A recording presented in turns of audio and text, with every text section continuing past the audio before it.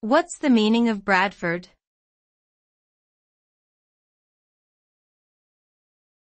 Bradford.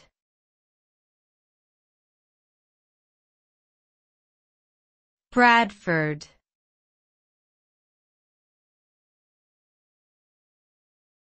Bradford.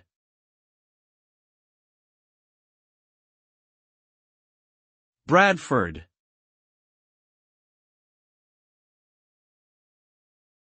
Bradford is a city located in the northern county of West Yorkshire, England.